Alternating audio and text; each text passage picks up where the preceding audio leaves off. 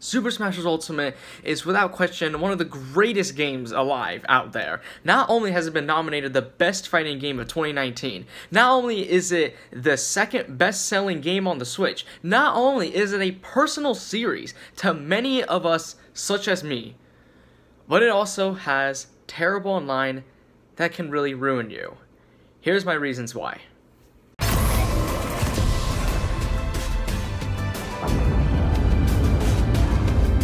If for whatever reason you have not played Super Smash Bros. Ultimate, or if you're not even aware about this game, it's basically a 3D platform fighting game, taking a bit of similarities from Mario, who 3D platforms of course, and of course kind of takes the traditional fighting games, but doesn't require you to have health bars, but instead requires you to have a percentage, where the higher the percentage is, the further you are launched, and the goal is to get your opponent off the stage, any way, shape, or form.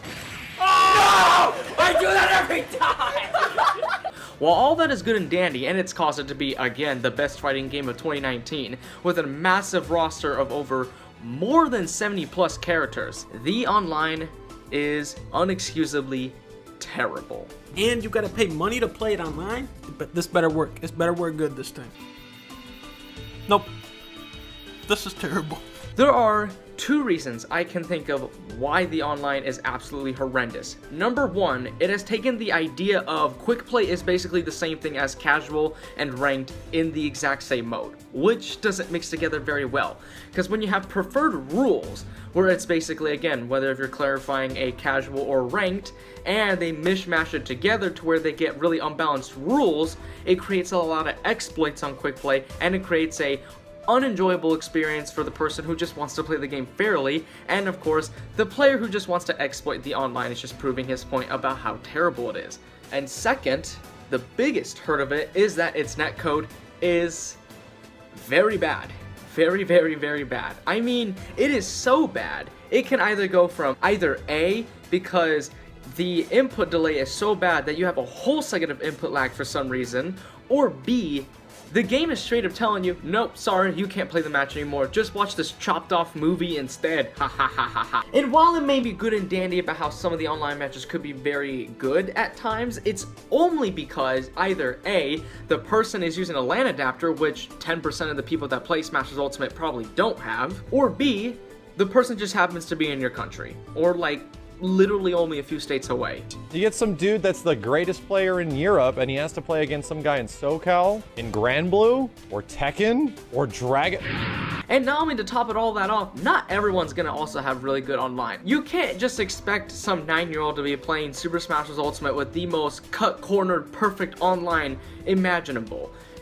Just that stuff doesn't happen. A good example of a fighting game that actually has a good netcode online is Mortal Kombat 11. With the actual good rollback netcode, it can actually function decently like as if you're playing offline. There is a bit of a noticeable difference, but it's not as bad as Super Smash Bros. Ultimate 2 where, again, chopped off frames, looks like you're just watching some bad movie or something. Or you just can't even play the game at all. What we're really here for is the online. Am I right, fellas? Now think back to Brawl's online.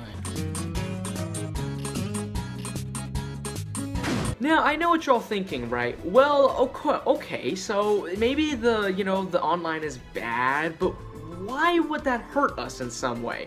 Why would that scar me? Why would that drive me away from wanting to play Super Smash Bros. Ultimate online? There is a lot of reasons, actually. Number one, Wi-Fi Warriors. This game has a very big balancing difference between a lot of these characters. Characters such as Zelda, Sonic, or Banjo-Kazooie, Bowser, or whatever heavy character you can imagine are much better online because it is a lot harder to react to their moves, number one, and number two, they can cause a lot of camping, especially characters like, again, Sonic, Zelda, maybe even Samus as well, Simon, Richter, all those characters that camp with projectiles.